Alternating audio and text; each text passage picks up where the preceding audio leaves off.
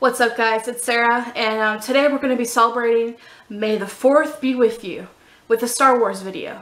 I was trying to decide what Star Wars video to make, and I decided to make an analysis of the new Star Wars The Last Jedi trailer. Now, this one came out, I think a week or two ago. Today we're going to be breaking down the trailer shot by shot and asking the questions that everybody wants to know. Is there going to be a gray Jedi? Is the Jedi going to end? Okay, we'll get to all those. So the first shot of the film is, Rey's hand slamming on the rock and her coming up and being all out of breath and stuff. And of course, this is almost an exact mirror to the Force Awakens trailer whenever Finn came up and was all out of breath and nobody knew what was going on. It definitely starts it out with some tension, so that was an interesting shot there. And these islands are located off the coast of Ireland, and they're called the Skellig Islands. And from the 6th to about the 12th century, they were inhabited by Christian monks. And they built, little stairs and walkways, and there's even a graveyard there. So I think the scouts, the location scouts definitely picked a good one. There is the Force theme song that comes in, and this is one of my favorite theme songs in the whole Star Wars universe. Breathe. Now. So that starts to come in, starts to have you think about the Force. Okay, so the third shot is whenever Rey is floating some rocks, and you only get a very close shot of her hand, but you're wondering, is this movie going to be like the Empire Strikes Back, where the upcoming Jedi gets trained, I don't know. We'll have to just wait and see.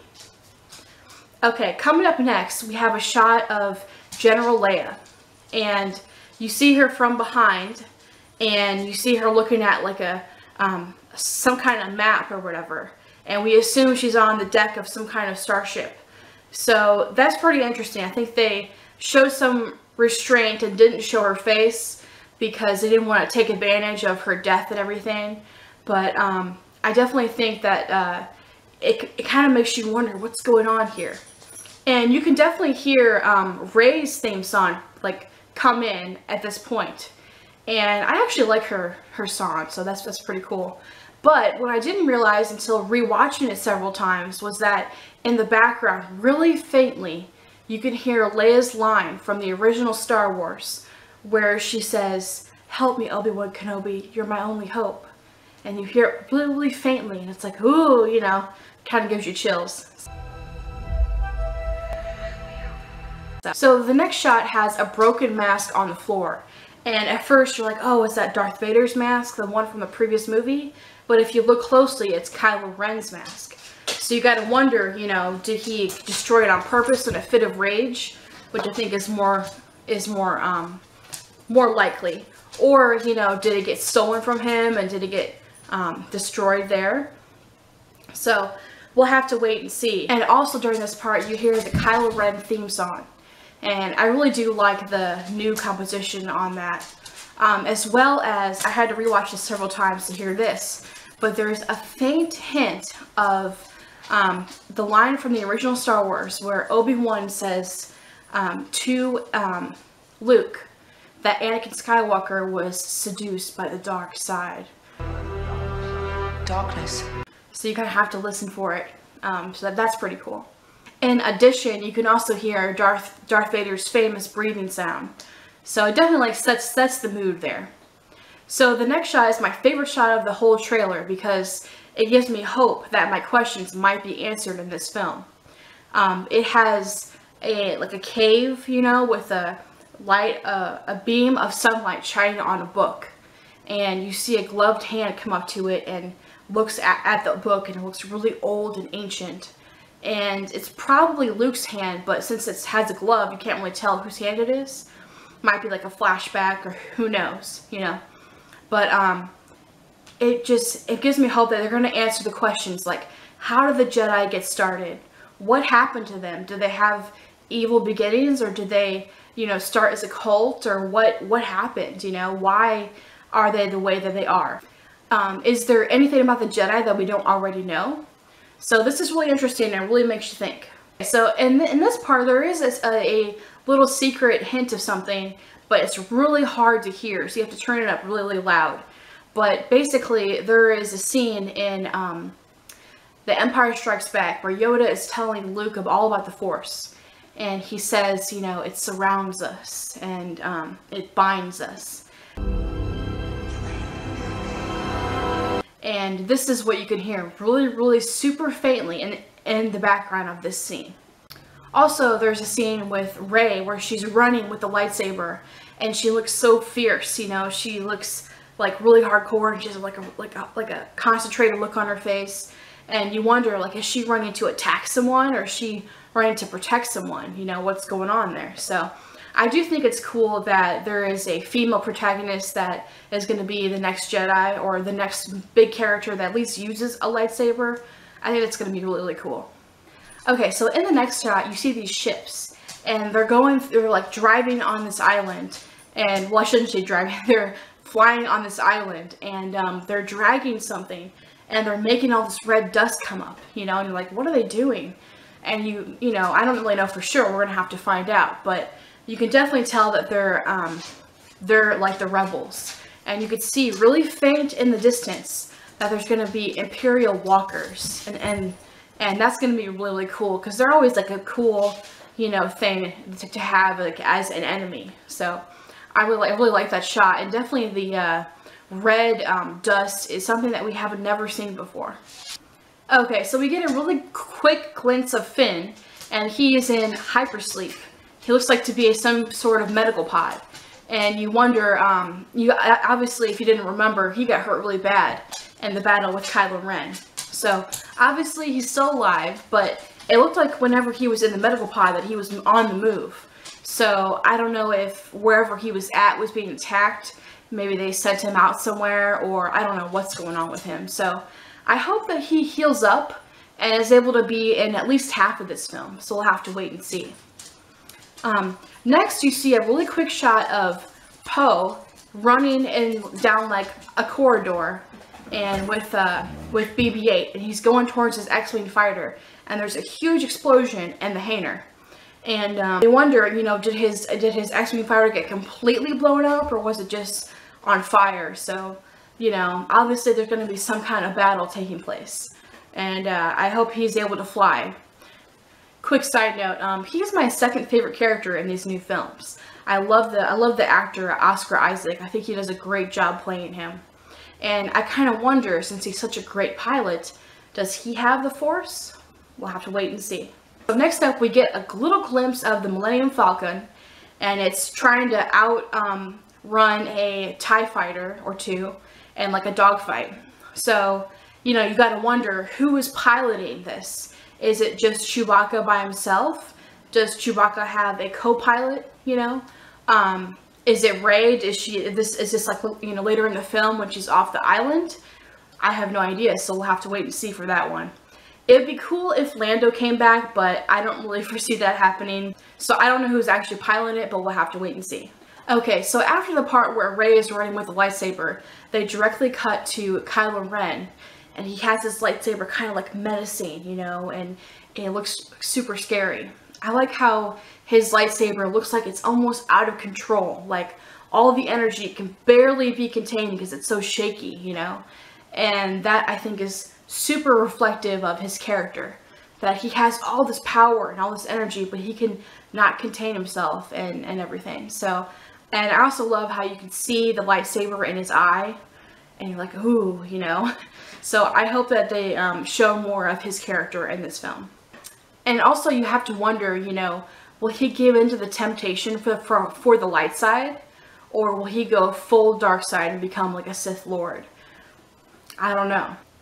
Okay, so next we have a shot where Luke is with R2-D2.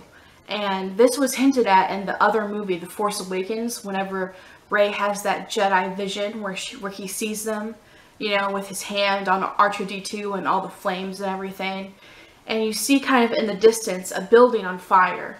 And you wonder, you know, was that the school or the temple where Luke was trying to train his new Jedi and they all got destroyed, which they talked about in the first film? Or is it something else? And they also used a really cool trailer trick where they transfer from that to where another shot of fire and Captain Phasma is coming out.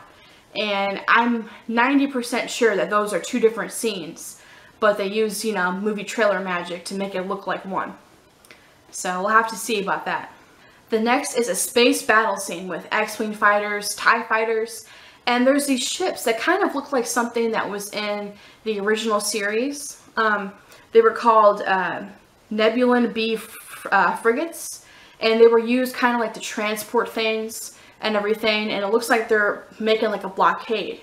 So they're definitely not, you know, fighting ships as far as I know. They're more like cargo ships. So I don't know if they're protecting something or what the heck's going on there, but we'll have to see.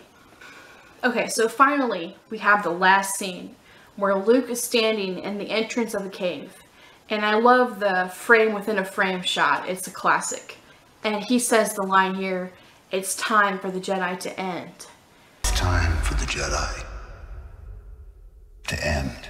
And as a collective audience, we're like, no, you know. But yeah, I don't know what's gonna happen. I don't know, you know, if he is so bitter and so sad about losing all of his students that he's just like, forget it, I give up, or what's gonna happen. Okay, so I also want to talk about what is said in the trailer. It's kind of like super spaced out, so I kind of want to talk about it all at once. Luke is training Rey, and he says, you know, breathe, just breathe. What do you see? And Rey says, light, darkness, the balance. And then Luke says to her, it's so much bigger. So those you know, things that are said makes you wonder, what is going on here? And of course the internet always has tons of theories, and my favorite of all of them is that they're going to be introducing gray Jedi. Now you may be wondering, what the heck is a gray Jedi? It's sort of in the expanded universe, or the EU. It's been in, like, you know, cartoons, or I should say animation shows, video games, and of course tons of books. And they're Jedi that ride the line between light and dark. They don't fully give over to the dark side. They're able to sort of keep it at bay, but at the same time, they're able to use some of the powers that is available to people on the dark side. In particular, it was in the show Star Wars Rebels and Knights of the Old Republic, the video game.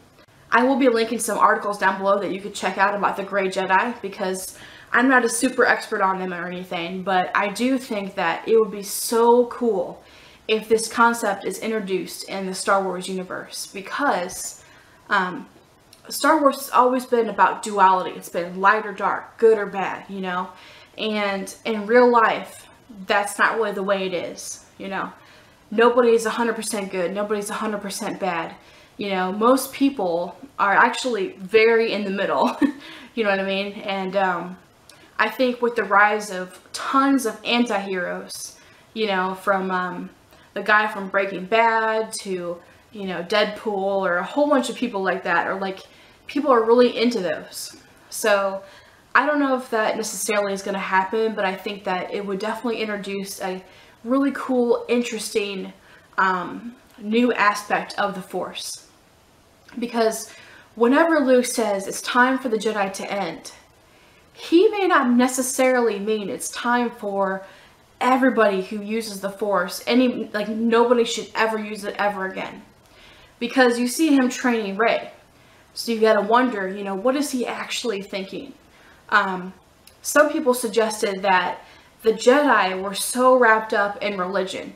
You know, they had very strict rules, you know, like they couldn't get married, and they had super strict rules. And anybody that didn't feel like following those rules were sometimes considered gray Jedi. Some people think that Qui-Gon Jinn was a gray Jedi, but I don't think so, just because he was always at odds with the Jedi Council.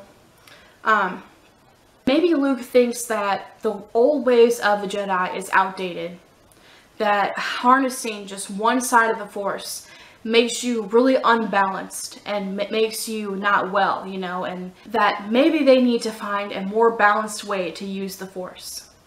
So something I found online that is really, really interesting is from the novelization of the movie The Force Awakens, and it's in the beginning of the book, and it's a poem about light and dark and gray. So let me read it to you. First comes the day, then comes the night. After the darkness shines through the light. The difference, they say, is only made right by resolving of gray through refined Jedi sight. And this is from the Journal of Willis, and it was in one of the original screenplays that George Lucas made. So, you know, it's not totally crazy, non-canon stuff. I mean, this is legit. I think people are pretty warranted when it went to thinking that this might be the direction that the new Star Wars movie go. So, let me know down below, what do you think? Do you think the Grey Jedi are totally crazy and only for weird books, or do you think they might actually go in this direction? And what are you going to do to celebrate May the 4th be with you day? Are you going to watch the movies? Are you going to hang out and play some of the toys? Or what? So alright. Thanks for watching. Like, comment, and subscribe. And let me know if you have any video suggestions down below. Alright, bye-bye for now.